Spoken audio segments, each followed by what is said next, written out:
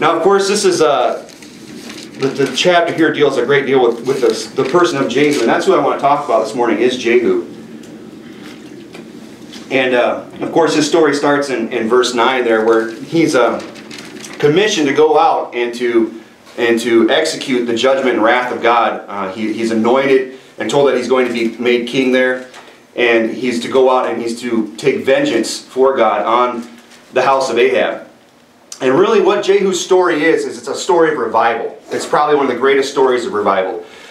It's one of my personal favorites. I think anybody who's read the Bible through and knows the story of Jehu, I mean, he ranks up there. You know, he kind of ends poorly there, as we saw at the end. And if it weren't for that, you know, there'd probably be a lot more children today being named Jehu, right? No one really wants to name their kid Jehu because of the way he ended his life. There may be some out there. I know I've pondered it, but you know, he kind of got a bad rap at the end. But really, when you think about it, he did great things for God. He did one of my favorite stories in the Bible.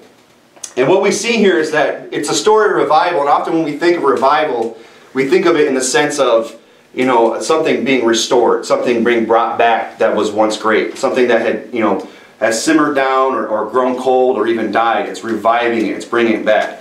But really, this is a story of revival, not so much of bringing something back, but really it's a story of replacement. You see, revival can come not only in the sense that something's being revived, but also that it can just be pushed out of the way and completely replaced, as is what's happened to Ahab. His house is being destroyed from off the face of the earth. He's just being wiped out by God so that he can be replaced by another king. And it's not that Jehu went there to try and talk sense to the house of Ahab or bring them around or try to help him see things his way. No, he just took them out. He just wiped them out and replaced them. So we see that revival is not just a restoration, but can also be a replacement. And that's what's happening here. Jehu is just mopping up the house of Ahab after Ahab had been killed there back in 1 Kings. And Jehu, as you know, we've mentioned, he's a man who's just known for his zeal. That's just one thing after another in the story. It's just him going out and just doing these great things. And if you look there in 2 Kings chapter 10, verse 15,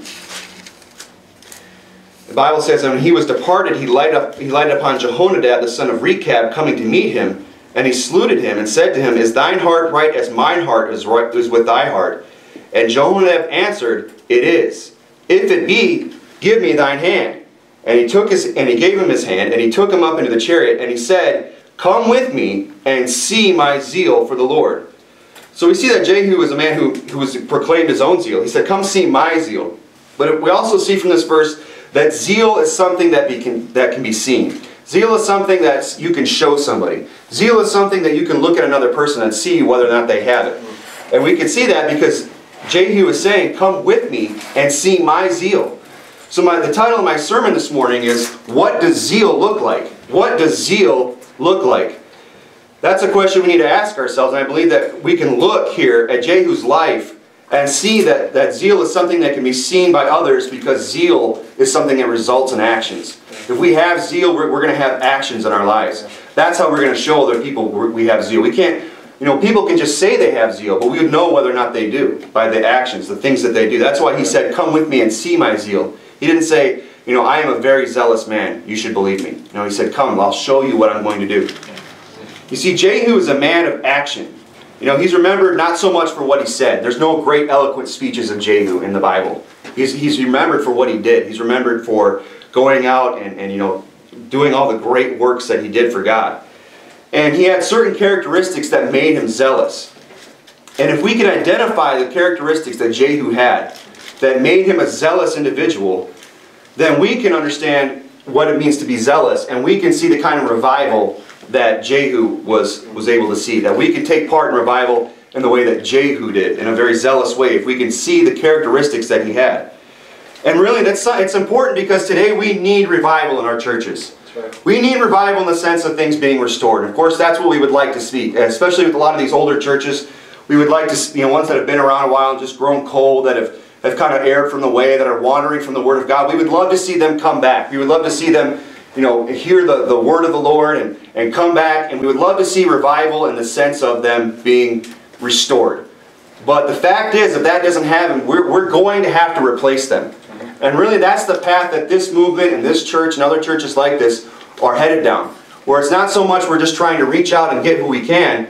And we are doing that. And of course, that is the ideal, that we would see that. But we have to have an understanding that there's a time when things just need to be replaced. And to do that, in order to go out and do a great work like that, it's going to require effort, and it's going to require zeal on the part of the individual. So there's really just three traits in Jehu's life that I want to look at this morning, that are traits that I believe would be part of a person who had zeal. And if we could look at a person who had zeal, we could identify these three traits. These are three traits that we could try to make a part of our own life and have zeal. Now, if you would, turn to 1 Kings chapter 19. In 1 Kings chapter 19, we're going to see that Jehu, the first characteristics that he had was that Jehu had a destination. Jehu had a destination. He had somewhere to be. He had something to do. 1 Kings 19, beginning in verse 1, the Bible said, "And Ahab told Jezebel all what Elijah had done, and how he had slain all the prophets with the sword. Then Jezebel sent a messenger unto Elisha, saying, So let the gods do to me and more also, if I make not thy life as the life of one of them by tomorrow about this time.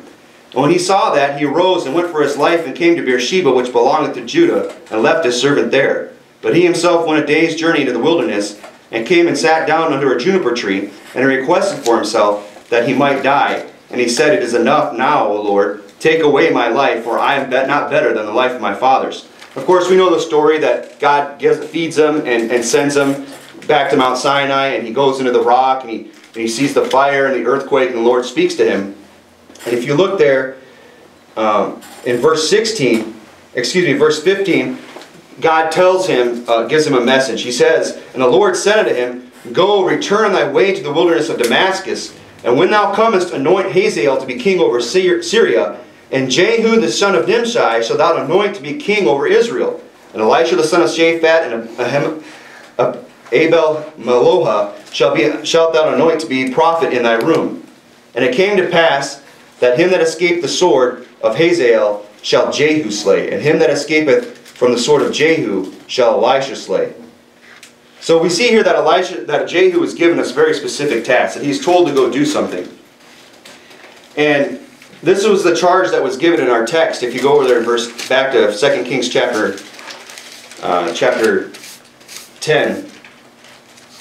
9. The Bible says, so this is when Jehu's, when he's anointed king and given this charge that God gave to Elisha. Elijah comes back, and he sends one of his servants to go and anoint Jehu. And when he's anointed, the Bible reads here in verse 4, So the young man, the prophet, went to Ramoth Gilead, and when he came, behold, the captains of the host were sitting, and he said, I have an errand to thee, O captain, and Jehu, unto all of us. And he said, To thee, O captain. And he arose and went into the house, and he poured the oil on his head, and said unto him, Thus saith the Lord God of Israel, I have anointed thee king over the people of the Lord, even over Israel. And thou shalt smite the house of Ahab thy master, that I might avenge the blood of my servants and the prophets, and the blood of the servants of the Lord at the hand of Jezebel. So this is where he receives the anointing, but he's also given that very specific charge. This is where Jehu is given the destination. He's given a very specific goal, something that he has to go out and accomplish. And it was to go out and to slay the house of Ahab. And today that's not our task. Our task is not to go out and start slaying or set up some kind of monarchy or some kind of theocracy and try to reign over the land. But God has also given us a very specific task. God has a destination for us. And that mainly, that overarching theme, that overarching thing in our life that we have to accomplish for God, the destination that we're all headed for, is that our life would bring glory to God. I mean, if someone were to come to us and say, what is the purpose of life? Why are we here? Ultimately, we could say, well, it's about doing this or about doing that. It's about, trying to reach people with the gospel. And that is a big reason why we're here. But why is it that we need to go out and reach people for the gospel? So that they might be saved, right? But really, what God is trying to accomplish through that is to bring glory to Himself. That His mercy would be known in the earth, and that He would receive glory for that throughout all eternity. I mean, think of the glory we're going to give to God when we get to heaven. We're saved by grace through faith. We're saved by the shed blood of Jesus Christ. And when we get to heaven, that's gonna be what heaven is about. It's about giving God glory for that. And that's something that we're going to do for eternity. God is going to be glorified throughout all eternity for what Jesus Christ, His Son, has done for us.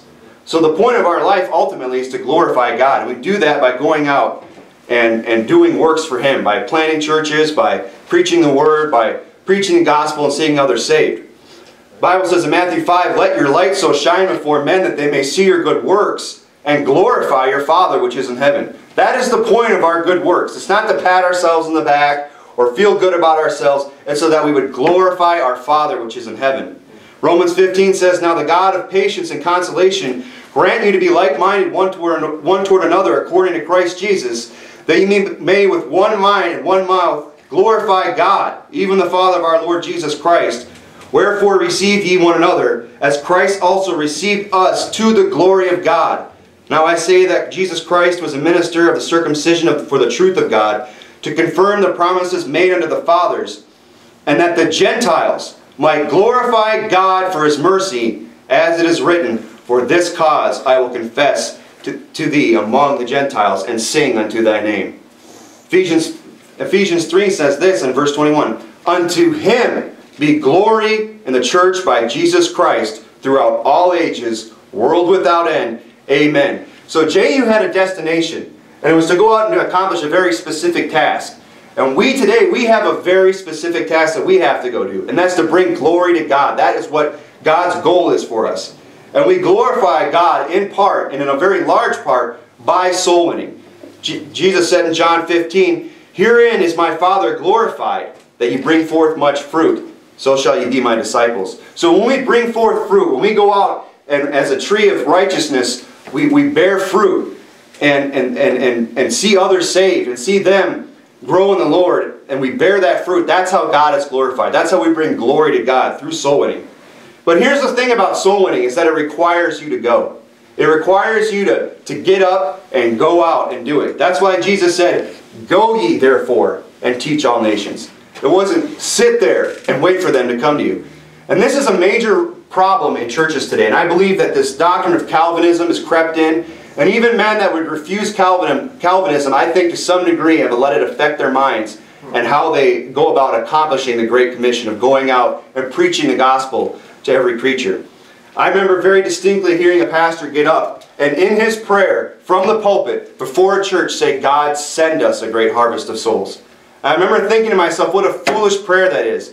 That you would stand up in God's house and ask Him to send you a great harvest of souls.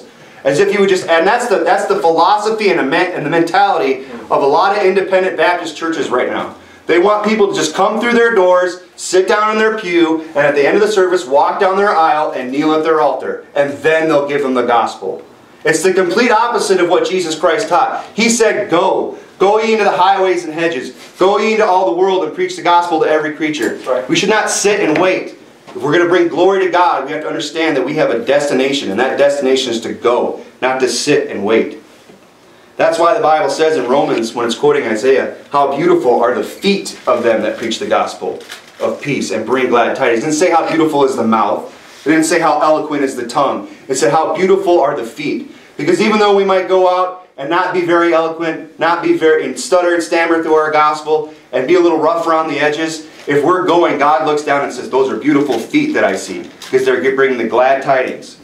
You see, the feet are praised because that's what takes people where they need to be. That's what takes them to their destination. That takes them to the place where they can glorify God out on the highways and byways. So we see, first of all, that Jehu had to be somewhere. He had a destination. And that required him to go. That required him to put forth effort. And we're going to have to make an effort to accomplish God's will for our lives. Anything that we're going to do for God in this life, just like anything else, is not going to come easy. It's going to require effort. It's going to require zeal. So if you want to be a person who's zealous, you have to understand that there's somewhere you have to be, that you have a destination, that you have a goal to accomplish.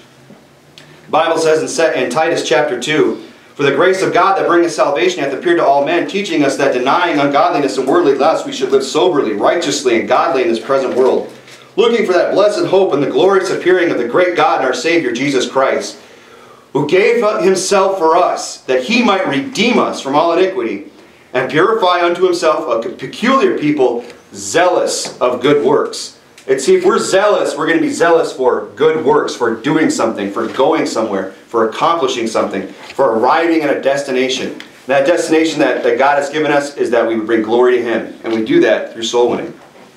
Through doing works for God. So we see, first of all, that Jehu had a destination.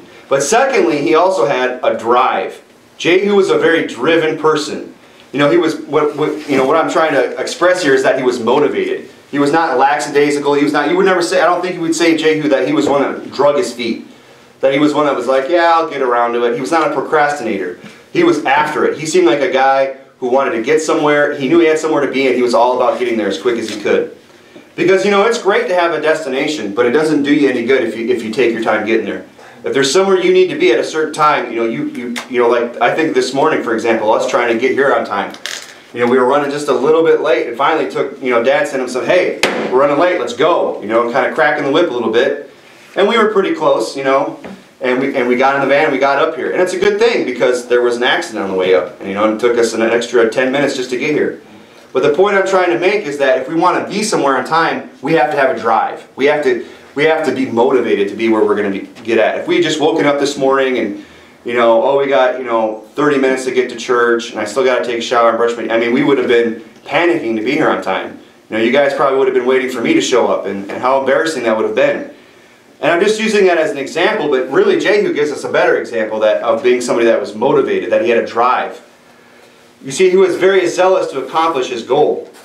In 2 Kings chapter 9, verse 20, the Bible says, and the watchman told, this is when he's coming to Jezreel, and the watchman told, saying, he came even unto them, and he cometh not again. And the driving is like the driving of Jehu, the son of Nimshi, for he driveth furiously. So we see that this guy, Jehu, was someone who could be identified by the way he drove his chariot. That I imagine when I read the story that somebody's, you know, up on the city wall looking out across some vast plain and seeing this company of men and chariots just you know, the dust billowing up behind them.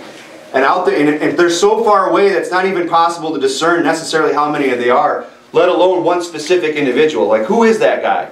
You know, some people you can identify just by the way they walk. You know, if you see somebody, I remember I had friends, one day they caught me walking down the street. I said, hey, how'd you know me? So, well, we saw you from behind about a block away, and we saw the way you walked, and we knew it was you. So some people you can just by the way they go, you can look at them and see who they are. And that's the kind of man Jehu was here. That he could be identified how he drove his chariot. And that's, you know, something that we ought to apply to ourselves. You know, how do we drive our chariot in life? You know, how do we as individuals, you know, take the reins of our life and drive that chariot? Are people able to identify, like, wow, that guy is really after something. He has a drive. Do we have a drive in our own personal life, in our family? Are we taking the reins of the spiritual life of our family and driving it? Can we say that we have a drive there? That we're driving that chariot the way it ought to be? We can apply this to the churches. We can apply this to this whole movement that we see springing up. That there's something distinct about it. That it has a drive. That it has a zealousness about it. You see, that's what helped Jehu stand out in the company, was his drive. And that that's what might be in some people's lives. Some people will get zealous, they'll get a drive, they'll start wanting to go soul winning, reading the Bible, they'll start listening to hard preaching, they'll want to get in a good church, they'll get on fire for the things of God. And what that's going to do to that individual, it's going to cause them to stand out. You know, their family, you know, there in Jezreel is going to look out at their life and say, there's something different. Man, you're driving so furiously. Why are you like that? It's going to make them stand out. But that's a part of being zealous. Part of being zealous is going to naturally just make you stand out from the crowd. I mean, you think Jehu had his whole company behind him, but they were able to look at that one man and say, there's Jehu, because of the way he drove. And that's what's going to happen to us in our own lives. We're going to stand out in our families and in our friends. That's why it says in Psalm 69, I am become a stranger unto my brethren, and an alien unto my mother's children. For the zeal of thine house hath eaten me up. So he became zealous, and therefore, and it was his zeal that caused him to be a stranger to his own brethren, a stranger unto his mother's children. So we see that his drive was something that caused him to stand out in a company because of the way he drove. They were able to look at the way he took the reins of his chariot and drove that chariot. They said, that's Jehu. He driveth furiously. And it was, you know, a very distinct characteristic that he drove furiously. You know, let it not be said that it would have shamed and said, boy, that must be Jehu because he's really slacking. You know, he's that guy all the way in the back. Or the way he's just all over the place. He can't keep that chariot straight. That must be Jehu. No, it was that he drove furiously. And because he drove furiously, he was in the lead. I mean, the Bible says that he came with his company. So in order to see him, he couldn't have been behind all these other men. He must have been out in the head. He must have been out in the lead, out in the front of the pack. And the reason that he was able to do that is because he put effort into what he was doing. When he put effort, you know, and a real drive behind what you're doing, you're going to exceed other people. You're going to take the lead over other people, and they will begin to follow you. 2 Kings chapter 9, verse 24. And Jehu drew a bow with full strength and smote Jehoram between his arms, and the arrow went out at his heart, and he sunk down in his chariot. So after Jehu arrives at Jezreel, and they send messengers, and then Jeroboam and Ahaziah come out, you know, and then they figure out what's going on, and they start to run away. And you know, Jehu at this point in the story probably could have just let him go back in the city and followed him in. You know, he could have just said, it's all right, they got nowhere to go. You know, we're going to catch up to him. I mean, if you remember the story here, you know, it says that that Joram was there, that he was healing from the wounds that he had received in his battle. He already was wounded. He was there to rest. He was there to recuperate and recover. So, you know, I don't imagine that he posed much of a threat to Jehu. But Jehu, it says there that he drew his bow at full strength. Now, I have to wonder, you know, that's because he put effort into what he was doing. It wasn't just that he drove there furiously and then stopped, you know, and relaxed. No, he kept, you know, putting effort into what he was doing, accomplishing the goal that God had given him. And he drew that arrow at full strength. And I can't help but wonder, did he do that because he was afraid that Joram was going to escape? That Joram was going to get far enough away? I mean, we know that they had just finished talking face to face. They were at least close enough to where they could hear one another's voices because of the conversation. So, and he starts to run away. Did he draw that bow at full strength because he was afraid of Joram running away? I tend to think not. I think he just did it because he wanted to really give it to him. You know, he probably could have just sent another guy up there to catch him and slay him as he did with other men. But he said, you know what, I'm going to get him. And I'm going to get him good. So he put effort into what he was doing. When he put effort into it, he put his full strength into what he was doing. He went beyond the minimum of what was expected. In 2 Kings chapter 10, verse 17, 2 Kings chapter 10, and when he came to Samaria, he slew all that remained unto Ahab in Samaria, till he destroyed him, according to the saying of the Lord, which he spake by Elijah. So he destroys all the people, all the house of Ahab, right? He destroys them all. But he didn't stop there. If you recall the story, he goes on and he accomplishes other things. I mean, 2 Kings chapter 10, verse 17. That's where we see him accomplish what God, the charge that God had laid upon him to go out and destroy the house of Ahab. But that's not where the story ends with Jehu in verse 17. Chapter 10 is a long chapter. So it says he came there and when he slew all that remained unto Ahab in Samaria till he destroyed him, according to the saying of the Lord which he spake by Elijah. So we see first of all that we all have a destination, as Jehu had. We have a goal, and you know, what is going to get us to our goal? What is going to get us to our destination? It's going to be our drive. Just like the drive train in your car, if you think about it, what its purpose is. The drive is to propel your car so you can get where you need to go. We all have a destination. We all should have a drive, and because it's our drive that is going to determine whether or not we arrive where we're supposed to be or not, and when we're going to arrive there. You see, Jehu probably could have taken his time getting to Jezreel, couldn't he? He could have just kind of, you know, moseyed on in, not driven as furiously, maybe got there the next day. He could have even just sat back and waited for Joram to die of old age, you know, but he decided, no, I'm going to get after this thing, I'm going to go. He had a drive. So we see that he had a destination and he had a drive. And lastly, what Jehu had is that he had disciples. He had people that were inspired by him, that they were willing to follow him. He had certain individuals that looked to him and said, they're going to follow this guy. I mean, you think first of all, they're his own company. They're in 2 Kings chapter 9. When he's anointed, it comes out. Then Jehu came forth to the servants of his Lord, and one said unto him, Is all well?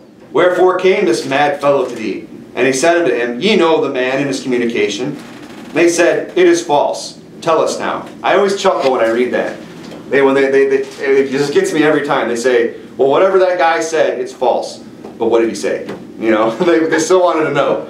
It's just kind of a funny phrase in the Bible. And he said, thus spake he to me, saying, Thus saith the Lord, I have anointed thee king over Israel. Then they hasted and took every man his garment, and put it under him on the top of the stairs, and blew the trumpet, saying, Jehu is king. So they didn't even stop and ask the guy on his way out, hey, what'd you say to him? They didn't even look to confirm that this was indeed what had happened. They just took Jehu at his word and said, well, if that's what Jehu said, that must be the case. I think it's because they were eager to get behind Jehu. They liked the idea of Jehu being king. They liked the idea of a man like Jehu leading them. Because Jehu was a man of zeal. He was a man that was known to drive furiously. And he was a warrior. He was somebody that other people could get behind and follow.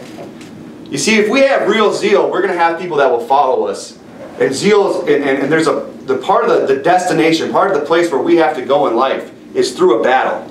You know, the Christian life, you know, in terms of salvation, is not a battle. It's a free gift. You know, it's something that's just given to us freely. We don't have to work for it. There's no striving or struggling. We just have to accept the fact that Jesus Christ has done all the work for us and put our faith in that. But as far as living out our lives as godly Christians, as living out a life as a saved, born-again Christian, as somebody who wants to please God and accomplish something for God in their life, we have to understand there's going to be a struggle, that there's going to be a battle. And how we fare in that battle is going to be dependent upon our zeal. And the more zealous we are in that battle, we're going to draw other people to follow us. And that ought to be our desire as men in our own families. You know, our wives ought to be people that want to follow us. You know, not just because the Bible says so, but because they actually want to, because they want to get behind us, and because we have a zeal about us. You know, it's our zeal that's going to help our children continue to live on for God. You know, I've known families that, you know, they were good people, but, you know, the mom or the dad were they just were not zealous. And sure enough, those children went astray. They went aside.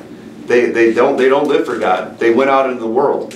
Because they look at the parents' life and say, well, what's the point? There's no excitement. There's no thrill. See, the world is very zealous about the things of the world.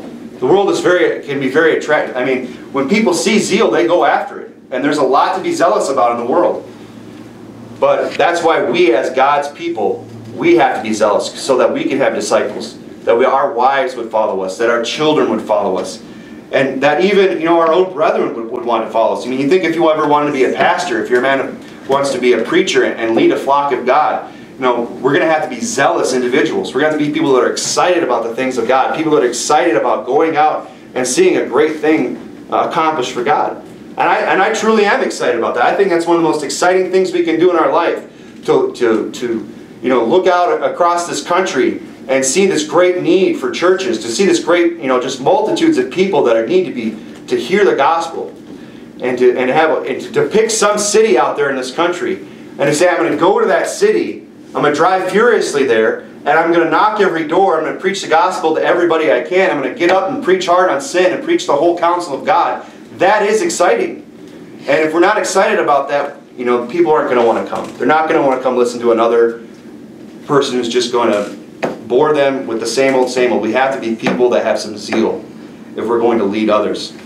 So we see that his own company is somebody that we're just eager to get behind him. They're, you know, people in his, you could kind of say that we're with him in the house. You know, his family, his friends, his immediate, the folks he knew. But also, I think it's interesting, there were others that joined him throughout the story. If you look at the example there in 2 Kings chapter 9, verse 16, we'll look at the two messengers. So Jehu rode in a chariot and he went to Jezreel, for Joram lay there. And Ahaziah, king of Judah, was come down to see Joram. And there stood a watchman over the tower in Jezreel, and spied the company of Jehu as he came, and said, I see a company. And Joram said, Take in horsemen and send to meet him, and let him say, Is it peace? So there went one on horseback to meet him, and said, Thus saith the king, Is it peace? And Jehu said, What hast thou to do with peace? Turn thee behind me. And then it goes on and says, And the watchman told, saying, The messenger came to them, but he cometh not again. Then he sent out a second on horseback, which came to them, and said, Thus saith the king, It is peace. And Jehu said, What hast thou to do with peace? Turn thou behind me. So I have to imagine that these men that were sent out, these men that came from the enemy's camp, from the old king's reign, that came to meet Jehu as he was charging towards them, that they came to him. You know, these were probably men that, you know, if called upon, would go to battle. I imagine that these were soldiers, these were warriors. They weren't just this was their only task that they served. They were just there to go and meet somebody that they were concerned about. That they were men that were picked out and said, hey, go talk to this guy, find out what's going on. And if need be, you could call upon these messengers to go to battle. And I would probably even imagine that when they rode up on this great company, they were probably armed. I mean, they probably had a sword. And it's interesting to me that Jehu didn't just slay them. That he didn't just kill them. He didn't say, you know what, let's just take these guys out. Now you would say, well, that's probably for tactical reasons, you know. The watchman's watching. If we just killed the guy, he probably would have known what something was up, you know, and figured it out. And that's probably true, but it's interesting that he tells them, turn now behind me. He didn't say, hey, go back. Go back and just tell him, I'll talk to him when I get there. He says, no, get behind me. You know, come on my side. Come over to my side and follow me. Come and see my zeal for the Lord. And this just reminds me of, you know, the pastors that we're seeing come out from the old IFB and join our movement. And I'm really excited about that. And I have a lot of respect for these men. I think it's great that we have men that have always believed like we have, even from their youth, and are taking a strong stand on the Word of God. Because without them, we really wouldn't be where we are. You know, and I have a great deal of respect for them. But you know, I have just as much respect for a man who grew up in a church that taught wrong, and they themselves believe wrong in certain doctrines in the Bible, or put the emphasis on things where it wasn't needed, and de-emphasize things that, like soul winning, you know, and we're just kind of mixed up. But then came to understand. You know, they came to understand the truth and had switched sides. They've changed their mind. They've changed their heart and opinion. I have a great deal of respect for men like that, because that's not easy to do. And I think that's kind of what these messengers, you know, we could apply that to men like that.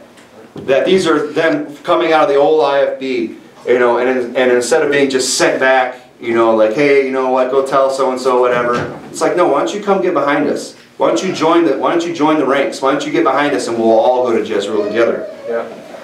But what was it that won them over? It's zealousness. It's when, you know, for example, in our movement, you know, people are seeing, you know, the truth of the Word of God being preached. Ultimately, I mean, that's what we would say. It was the truth of the Word of God. You know, they looked at the Bible when it talks about, you know, the pre-trib rapture, and they saw in the scriptures for themselves how it was false. And they saw the truth of the post-trib, you know, pre-wrath rapture, and I'm sure other doctrines, you know, concerning Israel and things like that. That's what brought them around, was their love for the truth of the Word of God. But it was the zealousness of one and several others who were willing to get up and proclaim the truth of the Word of God. It was their zeal that enabled those people to take a stand and preach the truth of the Word of God that woke those men up, that they began to see the truth and study for themselves from the Word of God these things. So we see that zealousness ultimately is what wins other people over. Zealousness is something that's going to help people get behind us. Zealousness is what's going to help us have disciples, as Jehu did. Another group of people in this story that joined the ranks, in a sense, would be the eunuchs. Jezebel's eunuchs, where it says in 2 Kings 9 verse 30, and when Jehu was come to Jezreel, Jezebel heard of it, and she painted her face and tired her head, and looked out at a window. And as Jehu entered into the gate, she said, had Zimri peace who slew his master? And he lifted up his face to the window and said, who is on my side? Who? And there looked out two or three eunuchs, and he said, throw her down. And they threw her down, and some of her blood was sprinkled on the wall and on the horsemen, and he trode her underfoot. So I really like this part of the story. I mean, this is probably my favorite part, because I just don't like Jezebel at all. I mean, that woman was wicked as hell. And you know, she was a reprobate. I mean, I was glad to see her go in the story. But I just love, what I really like about it, I think, is but Jehu. Jehu's attitude when he walks in the gate. So here's the queen comes out. Had Zimri peace who slew his master? You know, with her back talk, her loud, stubborn woman that she was. And he doesn't even answer her. He doesn't even really acknowledge her. He just says, who's on my side? You know, like you know, everybody kind of knew what Jezebel was about. Everybody already kind of knew how she was. He didn't have to point it out, like, you know, make some case for that they should be on a side. He just said, you know what? This is going down today. Who's on my side? Who isn't? And these eunuchs poke their heads out, and he just looks at him and says, you know, Jezebel, you know, she did this and that, and tries to make some case. He just says, throw her down. And they just do it. And just like that, these eunuchs, those that were close to Jezebel, that would have, that would have served her, that would have, waited on her, just like that. At Jehu's word, just turn on her and just throw her down, and her blood just splatters everywhere. It's a great story.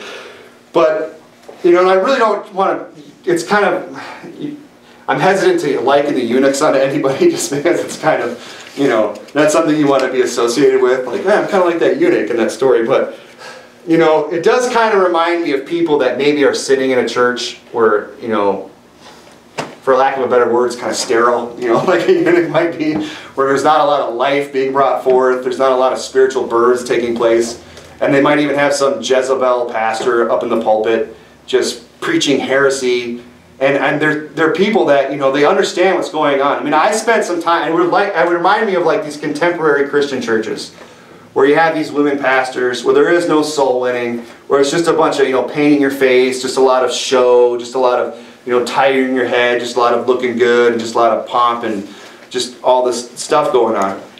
And it just kind of reminds me of that. It kind of reminds me of these maybe these people are saved, but they're just in there, and they're just, they're sterile. They don't bring forth any fruit. They don't reproduce. They just can't because of where they are. And then they hear some, and I remember when I first got saved, I didn't get saved in a Baptist church. And then I started to look out, and I found, I was, came to understand the King James position, through a street preacher. He gave me some literature on it, and he told me about a Baptist church he was going to. So I walked in this Baptist church, and this place, Phoenix North kind of reminds me of it, because at that time they were meeting in a UAW hall, and they had to fold up the chairs every Sunday, and unfold them, every night, and stack them up and bring them out for every service and clean the place. And they would go in there and have to clean up all the beer and the cigarettes. But man, the preaching in there was on fire. I remember I was about, in my early 20s, I walked through that door, and I looked around, and it was just there were no young ladies, there was no prospects for wives there, but it was the preaching, it was the zeal that brought me. That I wanted to be there, was that somebody that stood up and preached hard from the Word of God. That's what. And I was kind of like that eunuch. I was in that, bouncing around from these different churches. I was, trying out the contemporary Christian church, the Southern Baptist Church, the Faith Baptist Church. I kind of narrowed down all those Baptist churches. And I remember I went to that church in the Union Hall, that independent Baptist church, and I heard that preaching, and I said, man, this is good. And, I went there, and then a few months later I came back after trying to kind of go to check out some other churches. And once I came back that second time, and I was in for good, in the next 11 years, I was there. And it kind of just reminded me that here with these eunuchs, they poke their head out, they kind of see what's going on, and they hear a man of God just say, throw her down, and point out, it's like a man of God getting up behind the pulpit and just decrying and pointing out all the falsehood in these churches, these fun centers, these that just want to play Christian. They just want to put it on. It's like some kind of just act or something. Like it's just a fun time. And I just felt like that guy, and I was just like, hey, I'm on your side now, like these guys. I was over here messing around with Jezebel, but now that I see a man of God, and I see what's going on, that there's this revival taking place, I'm on your side now. And lastly, probably the last person that we would look at as someone who came over to his side, another disciple that he was able to win over, Jehu, would be Jehonadab himself, as we read there in 2 Kings chapter 10, verse 15. And when he departed thence, he lighted on Jehonadab, the son of Rechab, coming to meet him. So this is a guy that's coming to meet Jehu.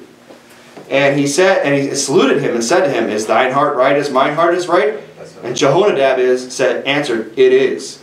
So here's a guy who's already probably knows something about him. There's not a lot in the Bible about this guy, Jehonadab. It's just doesn't go on much about him. But it does say that he's coming to meet him. That he's coming to meet him, that his heart is right with him. So this is a guy that wants to be with Jehu, that he maybe heard about Jehu from over the grapevine. Because we're here in chapter 10, there's things have gone on, people are talking a little bit. So he finds out about it, I imagine, and he comes to meet Jehu. And he says, and he gave him his hand, and he took him up into the chariot, and he said, come with me and see my zeal for the Lord. So I imagine that Jehonadab had heard about the zeal that Jehu had. He had heard some of the things that had taken place, some of the things that had transpired, and that's why it says that he was coming to meet him. He was seeking out Jehu. And it kind of reminds me of people that move to these churches, people that are watching on the internet, people that are listening to the sermons, They're hearing about the zeal. They're going to the soul-winning marathons. They're hearing and seeing the great things that are going on. But now they want to be a part of it. They go to meet, they move, they take up, they say, you know what, I'm going to go to where Jehu is. I'm going to go to where the zeal is. And when they get there, he's not let down. He says, come see my zeal. And it goes on. Because it says, that zeal is something the point is that zeal is going to attract others who desire to be zealous. I believe there's a lot of people out there still in this country that desire to do great things for God. And that's why we need to start churches in other cities as soon as we can. But in the meantime, we see a lot of people that are willing to just pull up stakes and move to another church. Every man in this room, all three of us have done just that. We said we want to be part of this thing, and we have a desire to be zealous as the men in this movement are zealous. So we see that zeal is something that will attract others who desire to be zealous. And that it's something that spreads. The Bible says here in 2 Kings chapter 10, the story goes on, and Jehu went and Jehonadab, the son of Rechab, into the house of Baal. So Jehonadab just sticks right by Jehu. And he goes into the house of Baal. He helps take out the whole house of Baal. So we see that zeal is something that spreads to others. Once we get in these churches, once we become a part of it, once we're working shoulder to shoulder with men who have zeal, zeal is something that's going to rub off. Zeal should be something that our disciples, those that would follow us, would make a part of their own life. And that explains, I believe, why this momentum in this new IFB movement is gaining. Why we're gaining so much momentum is because zeal is something that spreads. Zeal is something that people want to be a part of their own life. They want a part of that zeal. But in closing, I would just say that zeal, the fact that we see this IFB movement growing, and we see the example of Jehonadab in the Bible, seeking out Jehu and going with him into the house of Baal and accomplishing a work for God. Because, he was not commanded to go into the house of Baal. That was something that Jehu and his zeal, I believe, just went above and beyond. He'd already taken out the whole house of Ahab. They said, you know what, I'm just going to go a step further. The zeal will push us to go a little further than we might otherwise. But that it spreads. But the thing about zeal is that it can be used for good or bad. And everybody, to some degree, is zealous about something. Zeal in and of itself is not necessarily a good thing. That's why it says in Galatians 3, O foolish Galatians, who hath bewitched you, that ye should not obey the truth, before whose eyes Christ hath evidently been sent forth, crucified among you. This only would I learn of you. Received ye the Spirit by the works of the law, or by the hearing of faith? Are ye so foolish, having begun in the Spirit, are ye now made perfect in the flesh? Have ye suffered so many things in vain, if it be in vain? So we see here in Galatians that Paul is worried about these Galatian people because these Judaizers are coming back in and trying to teach them to keep the law, to be circumcised, to do these works. And it goes on and says in chapter 4, verse 17, they zealously affect you, but not well. So it's possible to be zealously affected, but not well. And that's very true. You look in the world today, how you can just become so zealously affected about the wrong thing. You think about, sports is a great example. People get so zealous about sports. I started recently following a news outlet on Facebook outside of, out back in Michigan. And yesterday was the big game, Michigan versus Michigan State. And I just knew that I had family back in Michigan that were just, everybody was gathering around the TV, and the big house was going to be full, packed to the brim. People were painting their faces. People are going to be, painting their chest and pulling their shirts off in October in Michigan and just hooping and hollering and just being very zealously affected about some of the most vain things in the world. I worked out for the city of Phoenix here at the convention center, and every year they had the Comic-Con. Let me tell you, those nerds, they get zealous. There's some zealous nerds out there that go to these Comic-Con events. They are dressed head to toe, outfits, props. They get into it. You can be zealously affected today. But you can be zealously affected but not well. And that's what was happening here. So we have to understand that we want to be zealous, but we have to be zealous about the right thing. He says, they would exclude you that ye might affect them. He said, if you began to affect them for good, they would exclude you. And he says, but it is good to be zealously affected always in a good thing, and not only when I am present with you. See, they were swayed by the zeals of others for the worse. But it is still good to be zealous if it's for good. You know, that's the point of the sermon, is to be zealous. What are the 3 things that we have to do? What are the 3 things that we can look at Jehu's life and say, what was it that made him zealous? Or how can we know that he was a zealous man? Well, one, he had a destination. And that's what we have to do. We have to direct our zeal in a good thing. And then he had a drive. He had a way of getting there. He was motivated.